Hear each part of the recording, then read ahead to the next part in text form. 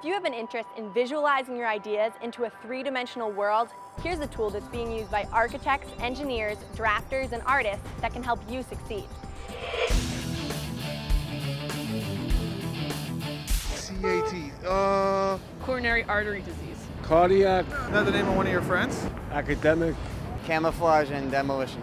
Had that one, baby. Yeah, I had a CAT scan, and everything was fine. Something, I don't know. What is this? CAD stands for Computer Aided Design. And what you're able to do is to basically use lines, different circles, and you build the likeness of a product, and you can make it three-dimensional. You can look at it from all different angles.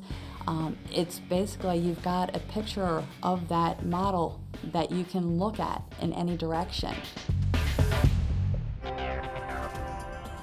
So with CAD, companies benefit from lower product development costs and a shortened design cycle. CAD is just one example of a high-tech, in-demand application being taught at community colleges.